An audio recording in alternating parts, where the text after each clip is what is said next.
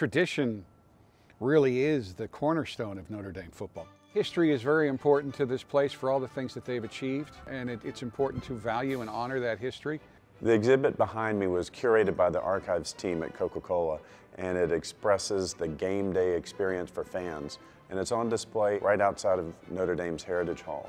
What I want the visitor who sees the exhibit is to understand what it was like to go to a game in the 30s or the 40s, to see the antique vending machines, to see the old programs, and to get a real sense for what the game day experience is like. Coca-Cola and Notre Dame all the way back to the days of Newt Rockne. The social event of a Notre Dame football game hasn't changed. As a matter of fact, one of the famous games here, 1993 Notre Dame Florida State game, which Notre Dame won, they estimated there were 12,000 to 13,000 people on campus who came to that game without tickets, just to tailgate.